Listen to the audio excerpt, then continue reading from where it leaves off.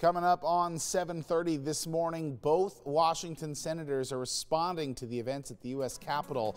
This morning, one of them thinks this is grounds to remove the president from office. If you're wondering when you may be able to get a COVID-19 vaccine this morning, Washington State has more answers. Now, who's next on the list? Now lawmakers are asking to invoke the 25th Amendment, but what does that mean? We'll talk about it all coming up. And we've got reports of some icy spots on the roads as you head out the door this morning. I'll let you know where those reports are coming in from and what your odds of seeing ice are as you head out the door. Up with KREM begins now. Good to have you here with us on Up with KREM. On your screen right now are two very different images. On the left, what the Capitol looked like the day President Trump was inaugurated. And on the right, what it looked like just yesterday when a mob stormed the building. Exactly 2 weeks from when President-elect Joe Biden will be inaugurated. This morning, we're covering what happened at the Capitol and now what comes next.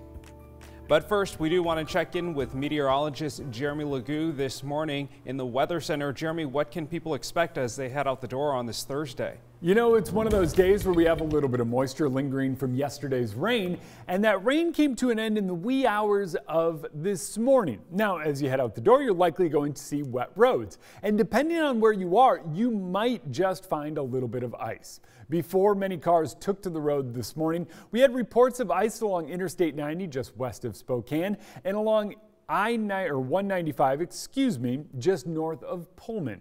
Those two locations did have accidents reported from people losing control on the ice. So if you are in those locations, just be aware that you are likely going to encounter that ice as you head over an overpass or a bridge or something where air flows beneath the road. That is where the road will ice before anywhere else. And just be cognizant that that could be the case even though temperatures are starting to rise. We'll quickly climb into the mid and upper 30s today, and as that happens, we'll improve visibility up and over Lookout Pass and up in Deer Park, and even in Omak, we're seeing a little bit of patchy fog form in the early hours of the day. Coeur d'Alene seeing reduced visibility, but you can still see about 5 miles, so it's not too entirely bad early on this morning. But we are keeping an eye on our next storm as it works its way toward us. Think cloud cover throughout the day today. And as we scoot into the day tomorrow, that's when we will see our next round of showers start to arrive. And those will start in the early hours in the basin, then work their way toward us throughout the day. Notice it starts out as rain for us here in Spokane, and a bit of a wintry mix around us, but that sticks to those higher elevations through the day. So what you need to know is that it's mostly rain with a possible bit of wintry mix. Temperatures just way too warm. Today, we're up near 40 degrees once again across the inland northwest. Jeremy, thank you. To our big story now, here are 3 things to know this morning about the events on Capitol Hill. New this morning, Congress confirmed Democrat Joe Biden as the presidential election winner. Vice President Mike Pence presided over that joint session and announced the final tally. Joseph R. Biden Jr. of the state of Delaware has received 306 votes. That announcement came hours after a violent mob loyal to President Donald Trump stormed the U.S. Capitol.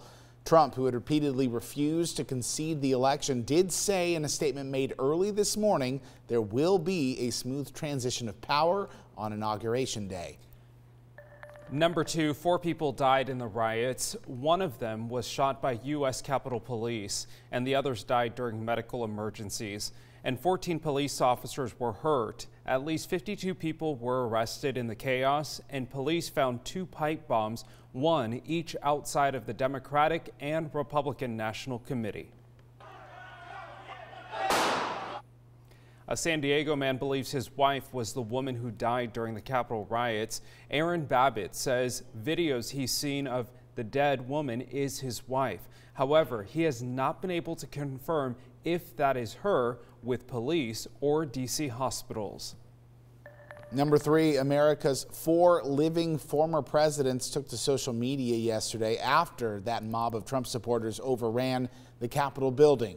The attack has been widely condemned, particularly by former Presidents Barack Obama and George W. Bush, among many others criticizing President Trump. Former President Jimmy Carter also released this statement saying, in part, this is a national tragedy and is not who we are as a nation. Dana Marie. Well, local leaders have made statements against the attack. All of them have condemned the violent mob.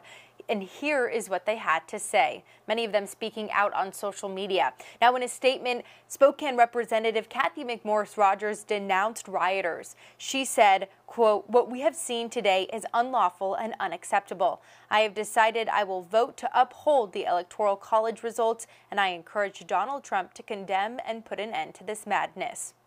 Now, Spokane Mayor Nadine Woodward also released a statement about the mob. She said, quote, "We watched with great disappointment and heavy hearts the violence and disruption today in the U.S. Capitol building. Freedom of speech and expression are hallmarks of our country, and violence and property and destruction have no place in that process. This was a sad day for our country."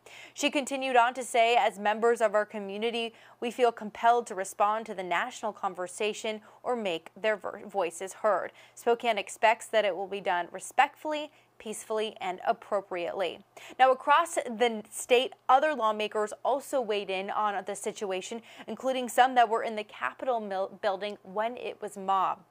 Congresswoman Pramila Jayapal was stuck in the Capitol while the mob attacked. So here is a video of her ducking down in the upper area of the House chambers. She told us she was stuck there and had trouble moving out of her seat because of a recent surgery. She later said it was an exhausting and incredibly difficult day. House Republican Jamie Herrera Butler of Southwest Washington was also at the Capitol. She condemned the attacks on Twitter. They barricaded the doors with historic furniture. I never thought I'd see this day when I really felt like we were under siege. That's exactly what happened in the Capitol today. Both Washington senators have also released statements condemning the attacks. Now, taking to Twitter, Senator Patty Murray condemned what she called hateful-fueled violence. And she did tell everyone she was safe before mentioning that every leader should be committed to a peaceful transition of power. Then Senator Maria Cantwell also released a statement. She also condemns the violence at the Capitol. Now, the breach of the Capitol wasn't only just local and national news, but it made headlines worldwide. Tweets from world leaders flooded social media. We see one from Prime Minister Boris Johnson from Britain tweeting disgraceful scenes in the U.S. Congress. NATO Secretary General said the outcome of this democratic election must be respected, and then American allies called it an assault on democracy. I feel terribly for what's happening there. I really do. I mean, they are one of our closest friends and partners, the United States. Germany's foreign minister took aim at President Trump, saying he and his supporters should finally accept the decision of the American voters and stop trampling on democracy. A group of pro-Trump activists marched in support of the American president. The Japanese government said it still hoped for a peaceful and democratic transfer of power. Congress has officially approved the Electoral College votes, but does President Trump have anything left that he can do to stay in office? After the break, our Verify team looks into the situation in the White House. Protests broke out in our state's capital of Olympia as well. Coming up, what happened when multiple people broke into the grounds of the governor's mansion.